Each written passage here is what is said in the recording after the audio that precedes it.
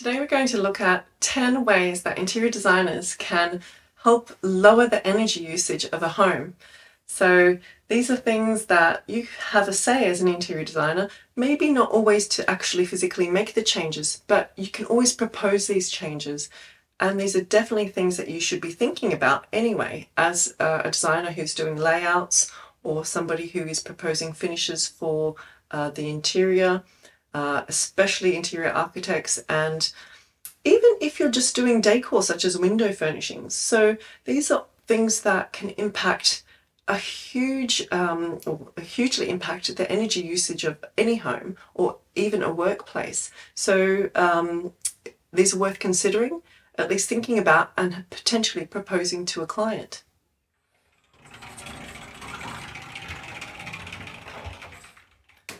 Creating an airlock between the front door and the rest of the house can actually really reduce the amount of cold air or wind and hot air entering the house.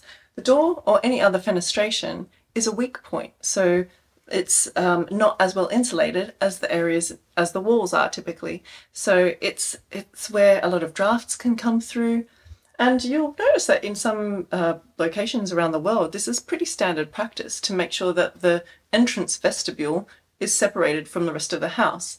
So in England, this isn't standard practice. So this is one way you can create a really practical entrance that does more than just have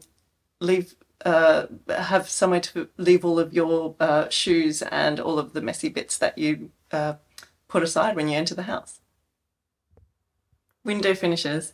So this could be curtains. In this location, we've decided on window shutters, and the air gap in between the window and the shutter when it's closed allows for almost like an area of insulation to protect the inside room, so from the outside temperature. So what you decide to put on the windows really can have an impact, a big impact on the energy usage inside and how much you heat the inside of the room. Finishes. So what surfaces you put on the floor, the wall, as well as the ceiling can make a really big difference to the temperature of a room. Something that's highly reflective will obviously reflect light and heat. Anything that is very matte will obviously not reflect in a mirror-like way. So these are things to really consider inside when you're designing these spaces, because they can impact the energy usage of your home. Artificial lighting. Obviously this one is pretty obvious, but most people design lighting with the practical purpose in mind, as well as obviously mood lighting and things to enhance the space.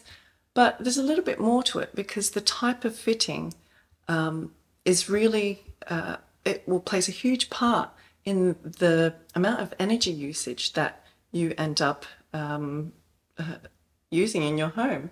So for example, tungsten bulbs will, if you're adding up all the wattage of all of those bulbs, you might be using close to 500 watts in one room, whereas especially if you have a lot of lighting and it's a large room, whereas LED lighting, LED strips and low voltage LED light fittings that you can replace into traditional light fittings such as downlights will all kind of compound to make sure that the overall usage in one single room comes down.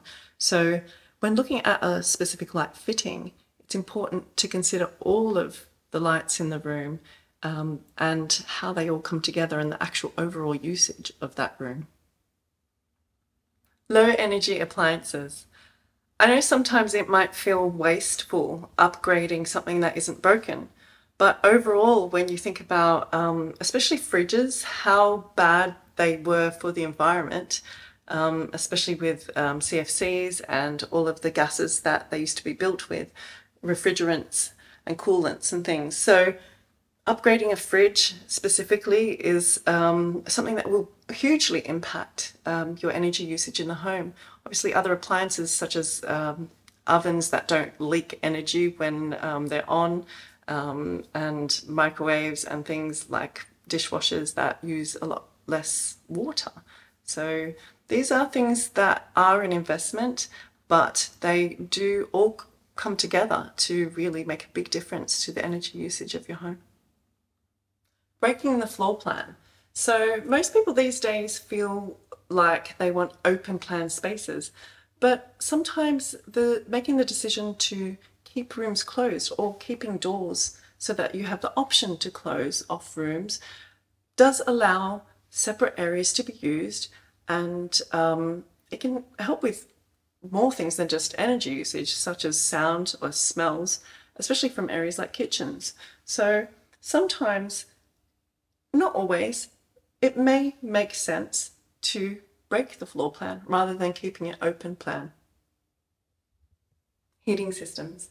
So this is something that not all interior designers can propose. However, it is something that will make a huge difference to energy. So this is also cooling as well as heating. Includes all of the elements, including perhaps a boiler or radiators and all of the bits and pieces in between. Also the length of runs from the initial location and placement. So again, this isn't something that everyone could propose, but well, not everyone can make these changes. However, you can always propose these as a solution, and it's always worth thinking about. New windows and doors. So obviously this isn't something that most people would think about in terms of interiors, but it is something you can propose because it makes a huge difference, not only to the interior air quality, but to obviously the energy usage.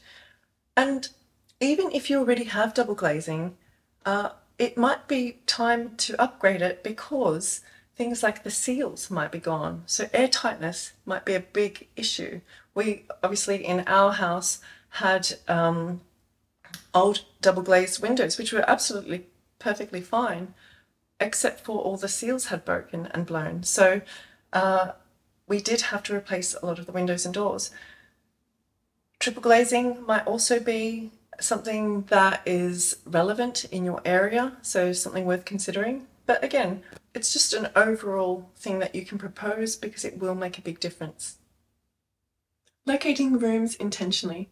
This is one that all interior designers can have a huge part to play, because where you position a room, if you're doing an interior layout, or where you position an activity, so a living room space as opposed to a kitchen space, might be, well, plumbing will have a lot to do with it, but if you are free to locate something near a window, if you need light during the day, or something where the sun is setting in the afternoon and there's a little bit more heat potentially, might be the right place for a space that gets used in the morning rather than in the evenings, unless it's an exterior space.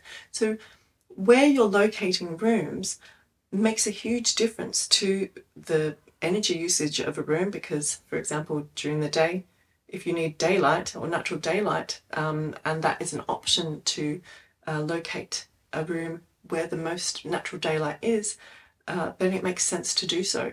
Otherwise, you might be wasting energy by putting on all the lights, because the area that it's located is in a dark area of the house.